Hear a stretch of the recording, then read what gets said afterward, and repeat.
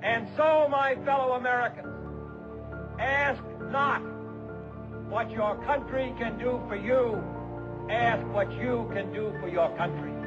Here, on the pulse of this new day, you may have the grace to look up and out and into your sister's eyes and into your brother's face, your country. Mr. Gorbachev, tear down this wall. If needs be, it is an idea for which I am prepared to die.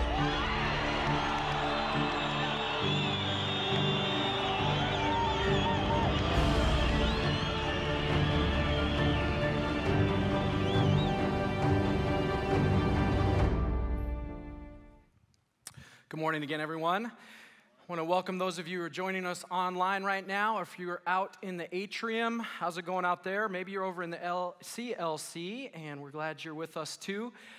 It is MEA weekend, you know that, and everyone else is out having fun. No, we're having fun. We're here at church, and it doesn't slow down around here at Hosanna on MEA weekend. We had a couple of weddings. In fact, I did one yesterday, Luke and Jenny, sweet couple. And also today, we have our annual meeting after this service, about 15 minutes after this service ends. Our annual meeting is for ministry partners or members, voting members. Pastor Bill will be giving us some highlights from the previous year and a preview of the upcoming year, and we'll be electing our new vision board members. So check that out after the service. I am wearing a suit. Did you notice? Okay, yeah. Some of you are like, finally, it's not a mirage, okay? Pastor Bill started this a couple weeks ago, and then Shay kept it going. Although, did you hear that Bill had to help Shay tie his tie? Did you hear that? Try to get that visual, like, how did that work? Anyway, I'm just thankful for clip-on ties, you know what I'm saying? Actually, this is a double Windsor right here, okay? I did this. Some of you showed up, you were thinking, man, I thought this was kind of an informal church, and you showed up in your shorts and your flip-flops, and if that's you, it's winter now or fall, so you should let go of summer. But if you're worried about having to dress like this all the time, don't worry, because we don't dress like this all the time. We're stepping it up a notch for this series that we're in right now, the King's Speech, Sermon on the Mount, the greatest speech ever given. And so we are just stepping it up for a few weeks in respect and reverence. Now, every week of this series, we've been reading a theme passage from the Sermon on the Mount. At the very end of the Sermon on the Mount, Matthew chapter 7, Jesus in this passage is kind of wrapping up the speech, and he's teaching the people then and the people now, us, how to respond to the Sermon on the Mount. And he describes what happens if you respond well and what happens if you don't respond well in this passage. So Matthew chapter 7, verse 24. Jesus says, "Anyone who listens to my teaching and follows it is wise, like a person who builds a house on solid rock. Though the rain comes in torrents and the floodwaters rise and the winds beat against that house, it won't collapse because it is built on bedrock. But anyone who hears my teaching and doesn't obey it is foolish, like a person who builds a house on sand. When the rains and floods come and the winds beat against that house, it will collapse with a mighty crash." Let's pray. Jesus, thank you for teaching us then and now. Your words speak truth. So help us to hear, but not just hear. Help us to follow, so that when the wind comes and the rain falls, our houses, our lives will stand. We pray this in Jesus' name, and all God's people said, Amen. Now, Jesus covers a lot of ground in the Sermon on the Mount. A lot of ground. We just can't cover all of it in 4 weeks. Pastor Bill gave a great overview the first week of the series. You should check that out online. And we want you to read the Sermon on the Mount. It's Matthew chapters 5 through 7. Read it multiple times. You can not read the Sermon on the Mount too much in your life, and certainly not in this series. This teaching of Jesus, the greatest speech ever given. So we can't cover all the ground, but we've covered some important ground. Starting with week 1, Pastor Bill talked about the Beatitudes and real happiness and what that looks like. And then last week, Pastor Shay gave this great message on loving your enemies. The idea that loving our enemies is central to being a follower of Jesus. Good message, and you should check that out too if you haven't heard it already. Today, we are going to talk about worry and anxiety. Worry and anxiety. Interesting week to be talking about worry and anxiety, don't you think? With everything going on in Washington and the political front. Do people struggle with worries in our world today? Absolutely. We threw this question out on Facebook, what do you worry about? And I think we set an all-time record for responses to that question. People worry about lots of different things. What about anxiety? Think people struggle with anxiety? Is anxiety a big issue in our society today? Absolutely. It is huge. It's a huge issue in our society. It's a huge issue in this room. If I were to have people raise their hands, if they struggle with anxiety in a significant way, statistics tell us that 1 out of 5 people would raise their hands in this room. 1 out of 5. And that's just people who are aware and acknowledge that struggle. One resource I read said that anxiety is the #1 mental health issue for women. And it's the #2 mental health issue for men, right after substance abuse for men. Which in some cases, not all cases, but in some cases, men are self-medicating what? Their anxiety. It's a huge issue, and for many it is distracting. For some it is debilitating. And wouldn't you know, Jesus has something to say about worry and anxiety in the greatest speech ever given, in the Sermon on the Mount. So let's look at this passage. This passage is Jesus' core teaching on worry and anxiety. It's in Matthew 6, starting at verse 25. And if you want to follow along in one of those red Bibles that you can grab on the way in, it's on page 581. Starting at verse 25. That is why I tell you not to worry about everyday life, whether you have enough food and drink or enough clothes to wear. Isn't life more than food and your body more than clothing? It's a great question, isn't it? I mean, Jesus, he asked great questions. I mean, isn't your life more than food? Isn't your life more than clothing? Another way to say that is does your life equal clothing? Does your life equal food? Does your life equal your bank account? Does your life equal, your job? Of course, the answer, it's a rhetorical question. The answer is no. Jesus wants to get us thinking about that. But he says, do not worry. The Greek word translated worry there can also be translated anxious. Do not be anxious. In fact, in other places in the New Testament, that same Greek word is translated anxiety or anxious. So worry and anxiety. Now, for the sake of this message today, we need to differentiate between 2 types of anxiety, okay? And if you're taking notes, this is where you might want to start jotting some things down. There are 2 types of anxiety, broad general categories here. The 2 types are worry anxiety and biochemical anxiety. Worry anxiety and biochemical anxiety. Now, Jesus in the Sermon on the Mount is primarily addressing worry anxiety. And I'll explain why a little bit later. And what is worry anxiety? Worry anxiety is when, your thoughts and how you think and how that leads to worry. But I just want to spend a moment talking about biochemical anxiety because it is a huge issue, as I said earlier, in our society today. What does it mean? Biochemical. Biology. Chemical, chemistry, your brain chemistry. So biochemical anxiety is related to how our body and our brain function. There are lots of forms of biochemical anxiety. There's generalized anxiety, for instance. There is panic anxiety, separation anxiety, social anxiety. OCD, obsessive compulsive disorder, is an anxiety-related disorder. There are lots of different forms of anxiety. What are some of the symptoms that you might have if you are suffering from this type of anxiety? An increased heart rate for an extended periods of time, difficulty breathing, sweats sometimes, chills, sometimes even with mild forms of anxiety. And we all get this from time to time. Your hands get cold. My hands always get a little bit cold before I preach, right? That's good to have a little bit of that in your stomach, but that's anxiety. So we're going to focus mostly on worry anxiety and the teaching points from the Sermon on the Mount. But if you think that biochemical anxiety is something that is hitting your life or someone you love, I want to recommend a resource to you. It's called The Anxiety Cure. This book The title I don't love because it suggests that it's just that easy. You know, read this book and you'll cure your anxiety. It's not quite that easy. I like the subtitle better, Dealing with Worry, Stress, and Panic in Life. And it's written by a guy named Dr. Archibald Hart. He's a professor at Fuller Seminary, so he has a Christian kind of worldview. And he addresses anxiety from all angles, but he focuses particularly on stress and how stress can lead to an overactive adrenal system, causes our adrenaline to just shoot through the roof. And when we have adrenaline shooting through the roof, it causes what? Anxiety. Here's the thing about anxiety. We all have some anxiety. It's part of what it means to be human, right? And we all struggle with anxiety at some level from time to time.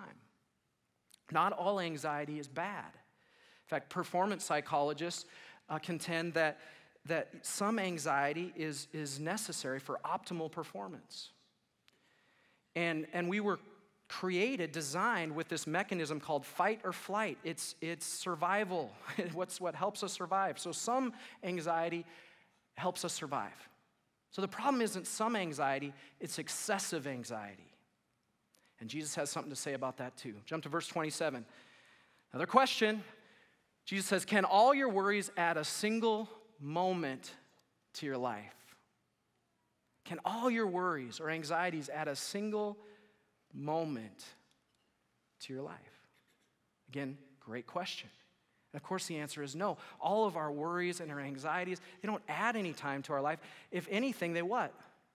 Subtract, detract, take away from.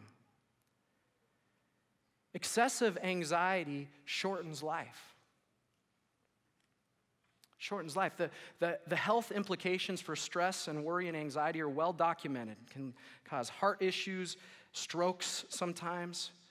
Some medical professionals suggest that over stress and worry and anxiety can actually make us predisposed to other diseases like cancer and so forth. So some of you, your stress level, your anxiety is so high, you're literally putting your life at risk. You're shortening your life. It's that serious. It can be even more serious. Excessive anxiety can actually cause someone to prematurely end their life. Some of you know my story. I've shared it before. It was a while ago. But in my teen years, my struggle with anxiety, what I now know to be anxiety, came to a head in my late teens. And there were some trigger events, like moving away from home for the first time to go to college and breaking up with a girlfriend after 4 years of dating. But really at the core was this anxiety. And the anxiety led to depression. That often happens. There's often a causal relationship between anxiety and depression. They're close cousins. Basically, you just get tired. Your body just gets tired of all that anxiety, and you go into depression. It was a dark time for me then. So dark that I even tried to take my own life. Unfortunately, I was unsuccessful. And that was when God got a hold of me in a very significant way, and I'll talk about that later on. And I'm in a much different place than I was then, but it's always something I'm going to have to keep an eye on in my life. Anxiety. I come by it honestly. A lot of times anxiety issues are genetic, and both nature and nurture can play a role. For example, firstborns can be a little more predisposed to anxiety. I'm a firstborn. Why? Because parents are really anxious when they have a child for the first time, right? Like, I don't know how to change diapers, and we're checking on our kids every 15 minutes, and they're like, let me sleep, you know. And then your second child, you're like, okay, you know. And by the third child, you're like, whatever, you know. Our third child will probably be running through the street barefoot in the middle of winter drinking Mountain Dew at age 2. I mean, probably, you know, it's like you just kind of let go, but those firstborns. So why am I sharing all this with you? In part to be transparent, to let you know we struggle with this stuff too. And also I want to highlight this issue. It's a major issue in our society today. And if you think you are struggling with anxiety in the ways that I'm describing it, here's what I want to say to you. Get help. Get help. Get help from all angles. Spiritually, of course, start there. But in some cases, we got to go beyond that. Psychologically, physically, medically. There are two gutter balls when it comes to mental health in our world today. And one gutter ball is we can be too quick, and listen carefully, we can be too quick to turn to medication to solve our issues. You know, we're sad, we're struggling with life, and we're just quick to do that sometimes. Maybe too quick. Along those same lines, we can think that medication will solve all of our problems, right? And it takes more than that. Spiritual healing and therapy and counseling. A lot of times medication, when it's needed, gets us to a point where we can actually deal with some of our issues, but it doesn't solve everything, right? It's one gutter ball, though. The other gutter ball, and this message comes from, unfortunately, from Christianity, bad Christianity, I think, which says that, oh, we should never take medication for mental health issues.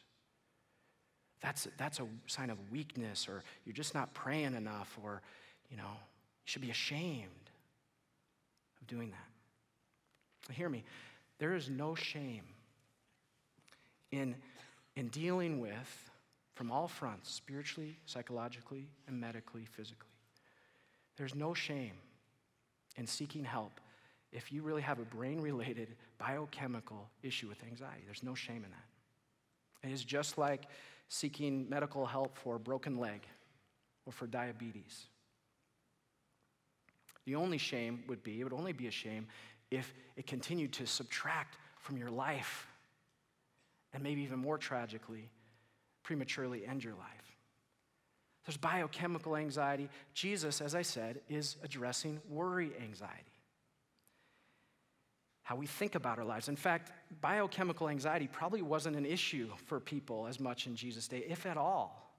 Many people believe, and I agree, that this biochemical anxiety is a product of our modern world where there's way too much stress and we're going way too fast. But what Jesus is going to teach us from here is as true today as it was then, and it's helpful whether you're dealing with biochemical anxiety or worry anxiety or both, or if you just want to live a little bit more. So first, Jesus says, don't worry.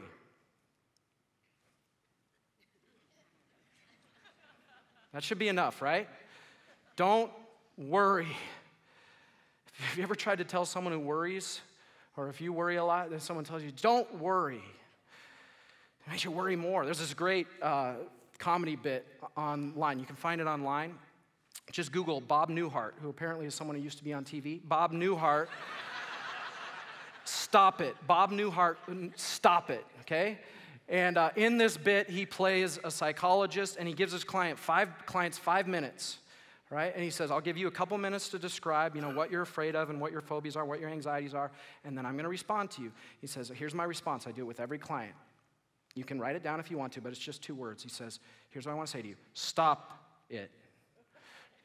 Stop it. And he says that to every client, and the client's like, that's not, stop it. It's kind of funny, but it's not funny if you struggle with worry and anxiety, right? Stop it, or just don't worry, actually usually has the opposite effect. And that's not what Jesus is doing here. Jesus is not saying just stop it or don't worry. He's saying don't worry, but then he gives some practical pointers for how to deal with worry. Look at verse 26. He says, look at the birds. Underline that word, look. They don't plant or harvest or store food in barns, for your heavenly Father feeds them. And aren't you far more valuable to him than they are? We'll come back to that question. Another great question. But let's jump to verse 28 because we've already read verse 27. And why worry about your clothing? Look, again, underline look. Look at the lilies of the field and how they grow. They don't work or make their clothing, yet Solomon in all his glory was not dressed as beautifully as they are. And if God cares so wonderfully for wildflowers that are here today and thrown into the fire tomorrow, he will certainly care for you. I had you underline this word twice. Look, Jesus' first pointer is pretty simple in dealing with worry, and it's stop to look. Stop to look. Let's emphasize stop first for a moment, because this is really important we get that first, because in order to look at birds, you actually have to stop. First, Jesus is saying, stop, pull back, take a deep breath. You're going too fast. One of the things that the author of this book points out is that we were designed to go at camel speed, right? And we're going at Mach 7 speed. And a lot of the worry and anxiety that's, physiological in nature, maybe it starts as a worry and turns into something more than that. It's just because we're going so fast. We're in constant, adrenaline rush mode. Stop, slow down. You know that saying, stop to smell the roses, right? When's the last time you did that? Maybe not literally roses, but when's the last time you stopped to kind of take in your life? And if you haven't done it recently, do it, and then ask yourself this question when you do. Am I living like God depends on me, or am I living like I depend on God? See the difference there?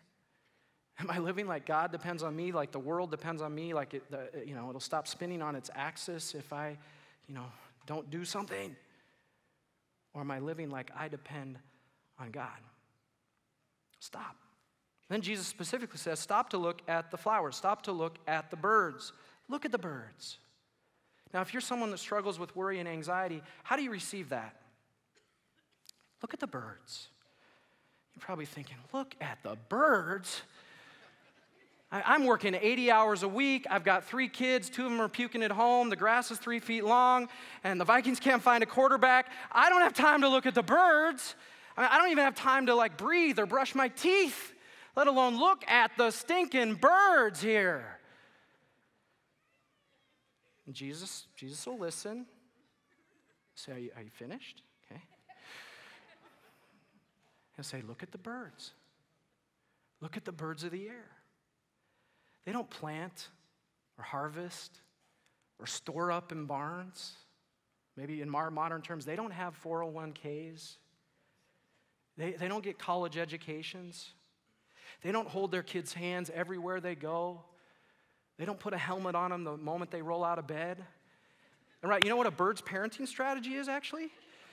You build a nest as high as you can, and then long before we would think they are ready, you push them out and say, good luck, right? How's that for a parenting strategy?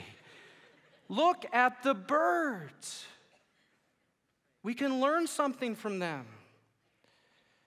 Not that you shouldn't have 401ks or that you shouldn't go to college or that you should push your kids off high ledges most of the time, right? But look at how they live. I mean, they live with this carefree kind of, I'm going to be provided for. It's just kind of going to happen. My Creator provides. Carefree. And when you look at the birds, consider this. God cares for them. And how much more will He care for you and provide for you? Which brings us back to that question I told you we'd come back to. In verse 26, it says, and aren't you far more valuable to Him than they are? Aren't you? Aren't you far more valuable than the birds? Now, I know there's some bird lovers out there, and this may offend you, okay? But what Jesus is saying here is humans are more valuable than birds. Do you believe that? Do you believe that you are more valuable than birds? If so, repeat after me. I believe that God loves me more than the birds. Okay, that's a good start, all right? What Jesus is saying here is, and his second pointer for addressing worry is, consider your value. Consider your value. Now, how do we consider our value? How do we do that? I can tell you how we often do it, I think. Generally speaking, we assess our value or consider our value in one of 3 ways. This is how I and you and I consider our value. What I do, number 1. Number 2, what I have. Number 3, what others say about me. We often assess our value that way. What I do, what I have, what others say about me. In fact, you might even want to, it's not directly in your notes there, but just jot them down. Do have others say. And if you were to do an honest inventory of your life, you would find that you are oftentimes assessing your value based on one of those 3 things, or all the above. Here's the problem. None of them give you your true value. None of them give you your true value. In fact, if anything, they are major sources of worry and anxiety. What I do, what I have, what others say about me. worry. Not your true value. Your true value isn't based on what others say about you, it's based on what God says about you. Your true value isn't based on what you have, it's based on what God gives you. Your true value isn't based on what you do, it's based on what God has done for you. See the difference? So what has God done for you? For God so loved the world that he gave his one and only Son. What has he done for you? He has given his most precious thing. He has sacrificed his most precious thing. That's what he's done for you on the cross. He's done the most that he could possibly do. What has he given you? He's given you everything that comes with that sacrifice of his Son. He gives you eternal life, that whoever believes in him shall not perish, but have eternal life. He gives you life to the full, here and now. He gives you forgiveness and freedom and the fruit of the Spirit, love, joy, peace. Peace. We got a word this weekend that people here who will be coming to worship here just need to experience his peace. And we've been sensing that this whole weekend in worship and throughout. Peace. He's given you everything. What does he say about you? Because of what Jesus has done, he says, this is my son. This is my daughter with whom I am well pleased. This is my child. I'm proud of him. I'm proud of her. He says this about you, like he said over the first human beings after creating them. He says, they are very good. And not just what does he say about you, what does he say to you? And that deep, dark pit that I was in that I mentioned earlier, almost 20 years ago now, I heard God speak to me audibly for the first time and the only time in my life. But in the middle of the night, in the midst of that darkness, God woke me up very gently and whispered these words, I love you. And went back to sleep, filled with more peace than I'd ever experienced before. He did it again. I love you. I don't know how many times that night. Let's just say I woke up the next morning a different person, all right? And I think part of the reason, I know that's why I'm a pastor, and I think it's part of the reason why I'm still here is to send that same message to you that God wants to say to you, I love you. And that your value is based on being the beloved of God, a beloved child of God. See, when you stop to consider your true value, it can stop worry in its tracks. Why? Because you realize that you have this infinite value to God and go, man, if I have that much value to God, he's going to take care of me. He's going to provide for me. The rest of verse 30. Another question. Jesus says, why do you have so little faith? Again, we got to work with the Greek here a little bit because that word that's translated faith can also be translated trust. So we could hear Jesus saying, why do you have so little trust? And we could hear Jesus berating us with this question. Why do you have so little trust? Or we can hear what I think Jesus is trying to communicate to us, and that is, I'm giving you the key to overcoming worry here. It's trust. Jesus' third and most important pointer is trust in God. So simple, isn't it? In God we trust. Every time we handle a bill, in fact, I encourage you to do that this week. I know most of us don't carry cash anymore, but when you do, just look on the back. In God we trust. But do we? How do we trust in God? Jesus, another part of the Gospels, he kind of tells us. Whoever wants to enter the kingdom of God and experience all that God has for you must become like a what? A child. A child. Must have faith like a child, trust like a child.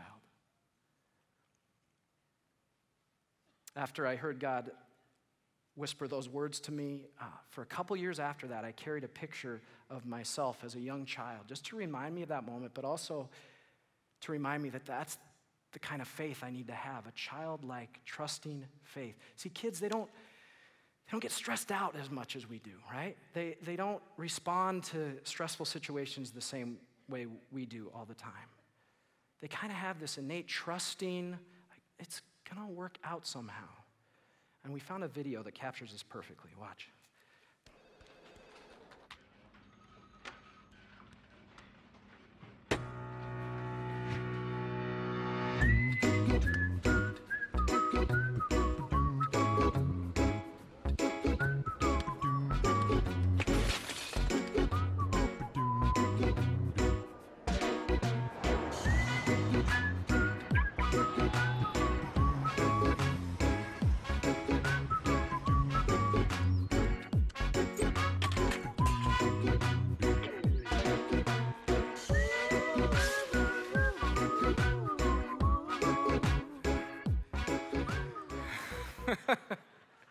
Just something about babies and diapers that makes everyone feel warm and fuzzy inside, right?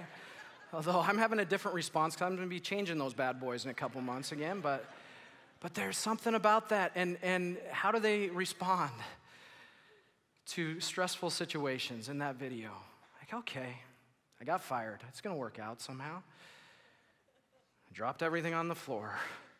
Dropped my keys between...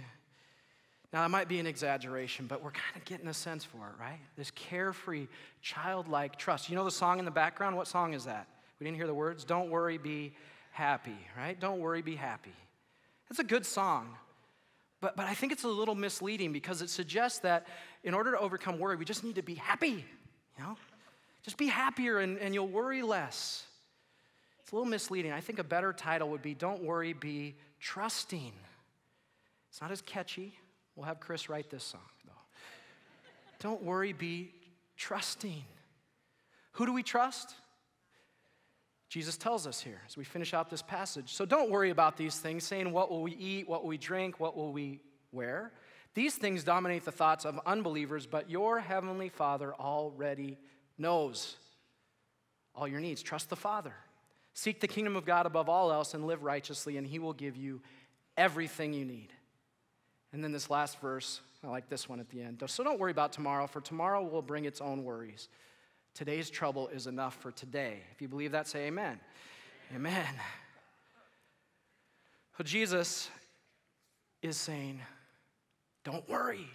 But he's not just saying, don't worry, stop it. Stop being so anxious. He's saying, don't worry, stop to look.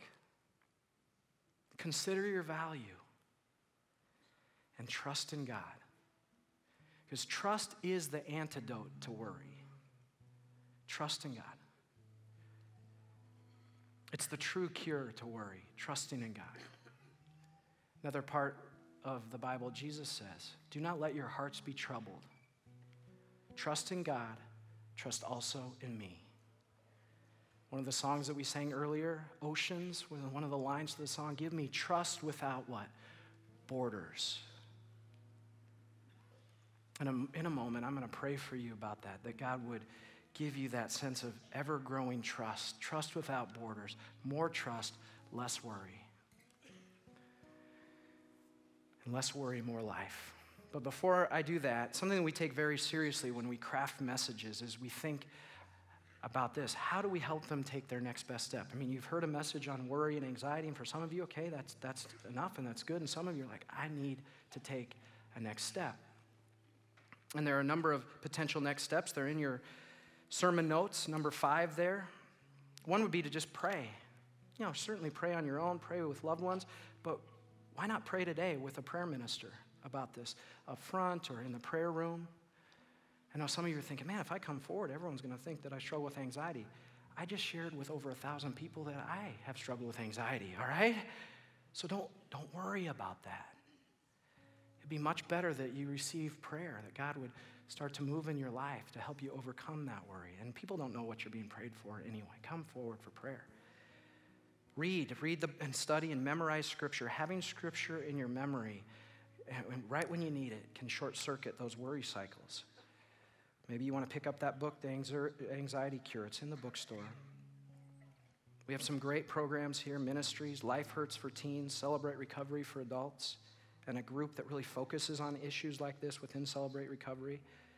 In just over a week, we're having a mental health community forum here at Hosanna, trying to help community, then the faith community, kind of overcome this stigma of mental health and how we can help people in our community. You may want to check that out. Maybe professional care for you. We have some great resources available at the care booth. Maybe make a sozo appointment, our inner healing prayer ministry. But all of us could afford to do number 5 under the discussion questions, if you look at your notes there. And that would be to carve out more time in your life, to slow down, go at camel speed for a while, stop to look, consider your value, and trust in God more. We're going to take some time to do that right now. Would you pray with me? Oh, Jesus, we're so thankful that you gave this speech 2,000 years ago. And those words ring true today. Jesus, we all have bouts with worry and anxiety, some more than others, Lord. There are some in this room that are just sense it, that are trapped, feeling trapped, stuck in anxiety or worry. And Lord, we pray today that this would be a breakthrough moment for them. God, that your Spirit would break through and lead them to that next step that they need to take. God, we also pray that you would help us to grow in trust, each and every one of us. I pray increased trust over this room, expanded trust, deeper trust, trust without borders, more trust, less worry, so that we, like children, can come before you knowing that we have infinite value in your eyes, and that as you care for the birds and the lilies, how much more will you care for us? God, thank you for your peace and your presence. We feel it. And now lead us in the prayer that you taught us to pray. Our Father, who art in heaven, hallowed be thy name. Thy kingdom come, thy will be done, on earth as it is in heaven. Give us this day our daily bread, and forgive us our trespasses, as we forgive those who trespass against us. And lead us not into temptation, but deliver us from evil.